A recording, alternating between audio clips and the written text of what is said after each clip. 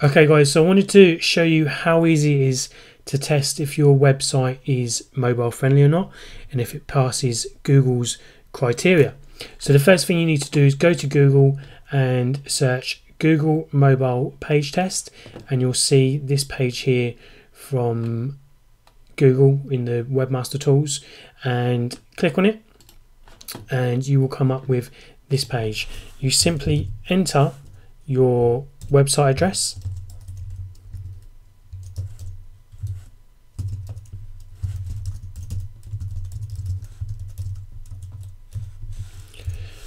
and it takes around 30 seconds, so just save us sitting around waiting for that. This is what it will look like, and if you pass the test it will come up awesome, this page is mobile friendly. It might come up with some suggestions to make it a little bit better, but essentially it's passed the test, which means it should rank well in, or okay in Google. If it doesn't pass the test, it will look like this.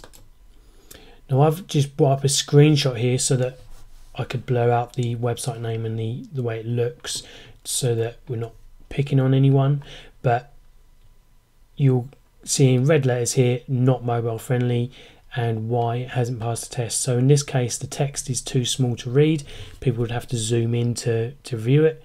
The mobile viewpoint is not set, and the links are too close together, which means people on mobiles or even iPads would struggle to pick out the link that they need because their fingers are too big for the links and they may press the wrong link.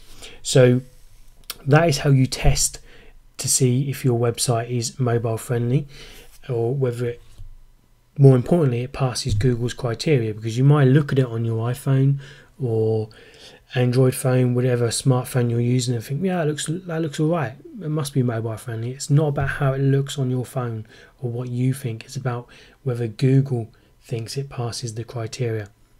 Now if you've got a new website, it should be mobile friendly.